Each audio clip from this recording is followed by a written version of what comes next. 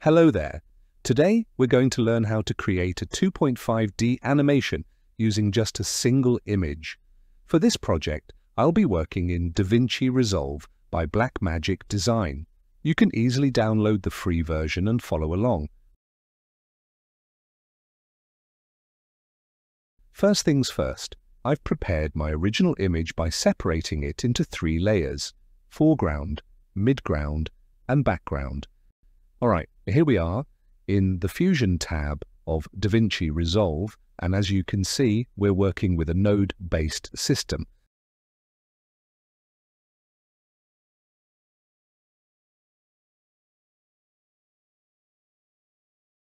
Let's rename our nodes properly so we don't get confused later.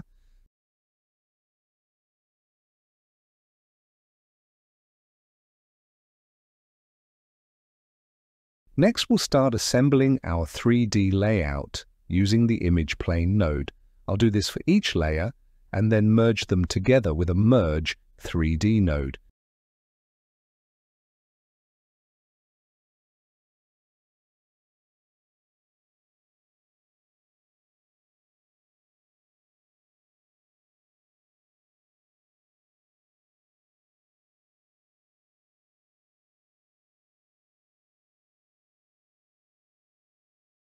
Now let's move the image planes into their approximate positions.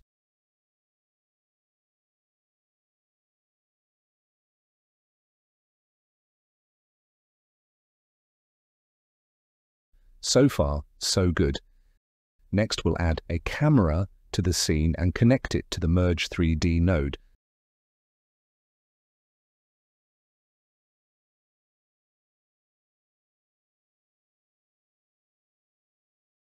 Then, we need to add a renderer 3D node so we can preview the result.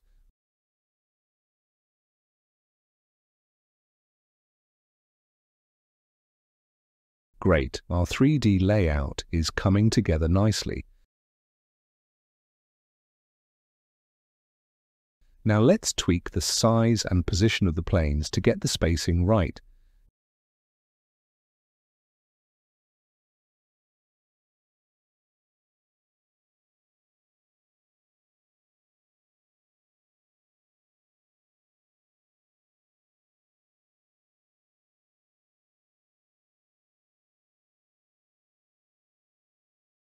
To add even more depth to our composition, we'll use a depth map node.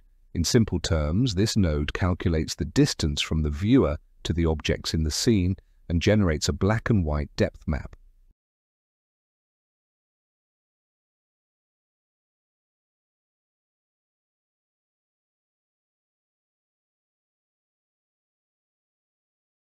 With the depth map created, we can apply it to our image planes using a Displace 3D node.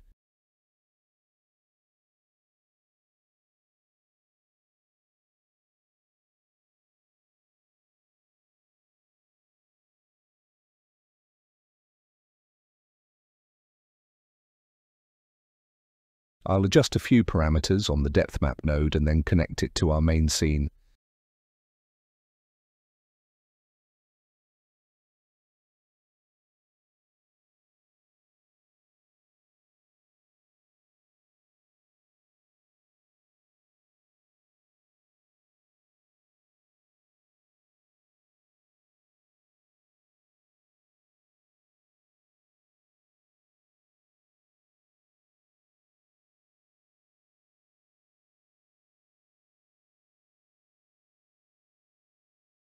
Here, I'm aligning the displaced plane with the midground plane.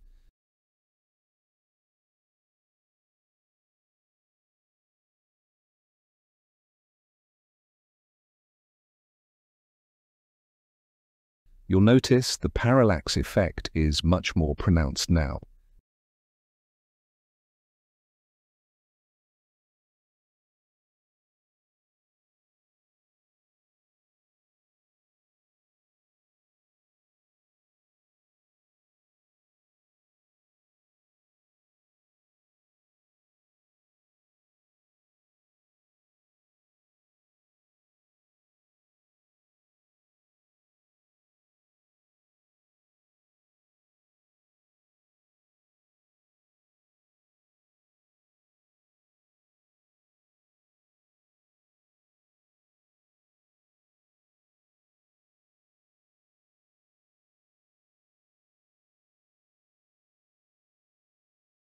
Let's repeat the same process for the background cliffs.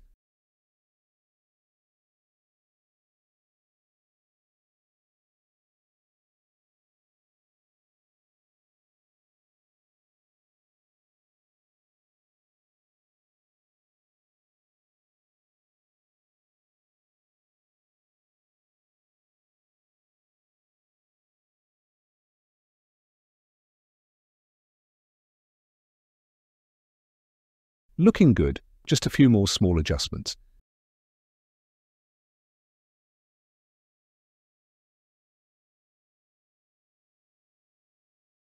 Now it's time to animate the camera and finish up our animation. In the Camera's Transform tab, I'm adding keyframes to create a subtle, orbiting movement around the scene.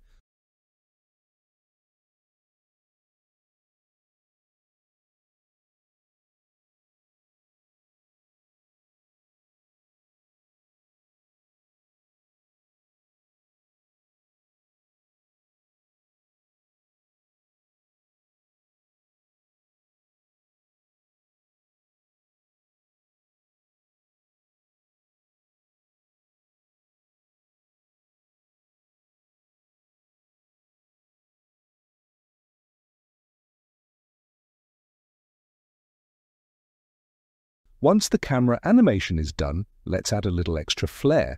I'm dropping in a lens flare effect and animating it to match the camera movement.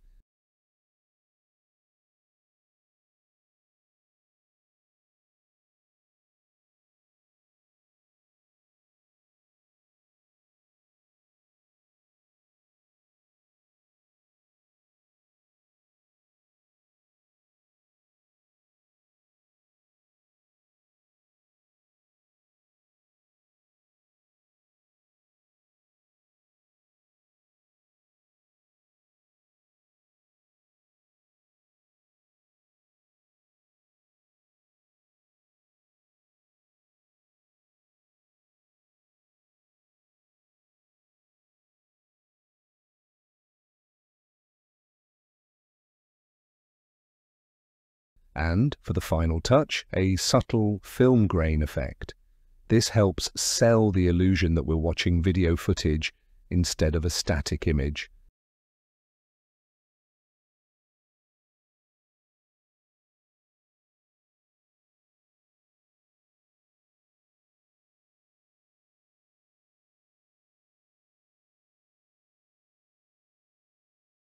Lastly, connect everything to a media out node to render the final composition. And that's it. We're done. Thanks so much for watching, and I'll see you in the next tutorial.